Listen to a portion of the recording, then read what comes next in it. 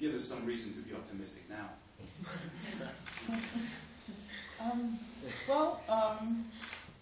The election in France. Well, I always like to point out that neither pessimism nor optimism are real political categories, and so our responsibility is always to act as if it were possible to change the world. And if we lose that sense of possibility, then there's no hope. We may as well throw the towel in. There's no hope at all. But then on the other hand, we have to recognize that there are never any guarantees. And especially when we achieve victories that we assume are important, we can't leave those victories to fend for themselves because they will inevitably be transformed into a defeat. As Simone de Beauvoir once said, that if you live long enough, every victory turns into a defeat. But I like to say also, if you live long enough, we can turn every defeat into a victory. But it's going to require a sense of dedication, collective dedication.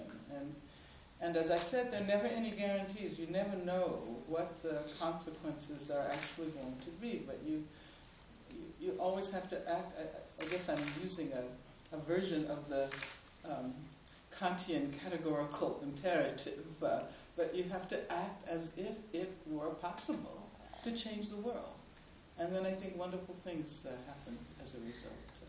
So the message would be never give up. It's Never a matter give of up. surviving. Never give up. People often ask me, well, how is it that you've remained, optimistic after all these years, and what don't you feel like you've done enough and it's time to rest? And I always point out that I learned when I was a very young child that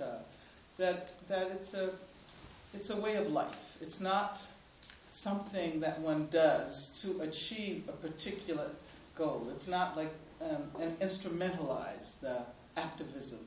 It's a way of being in the world, a way of living, and it has its problems, but it also has its profound pleasures.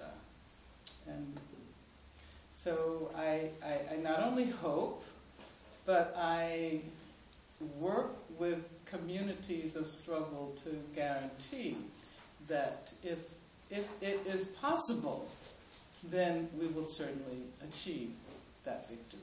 Thank you.